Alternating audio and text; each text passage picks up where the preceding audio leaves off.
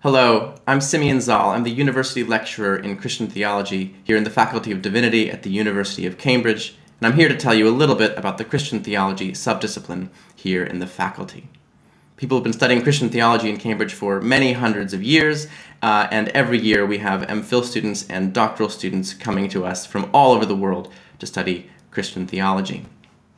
The core team in the subject area consists of myself, Dr. Zahl, and Dr. Davison, the Starbridge Lecturer in Theology and Natural Science, who works on a range of things from relationship between Christian theology and metaphysics to issues directly in theology and science, like climate change and so on.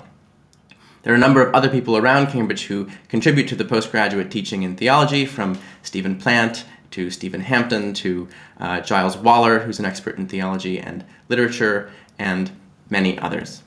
Just to give you a sense of the kind of work that we've been doing recently, so this is Dr. Davison's recent book, Participation in God, A Study in Christian Doctrine and Metaphysics, which just came out a year ago with Cambridge University Press.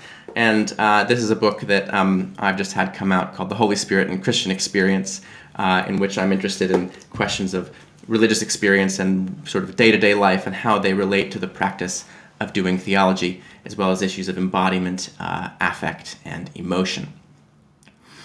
There's a lot of different kinds of work that we do here, but if there's maybe a single through line, it would probably be something like doing constructive Christian theology, so theology that is really engaged with and contemporary issues of real significance, but doing so in careful and rigorous dialogue with the long and variegated Christian tradition, so with classical Christian figures and texts.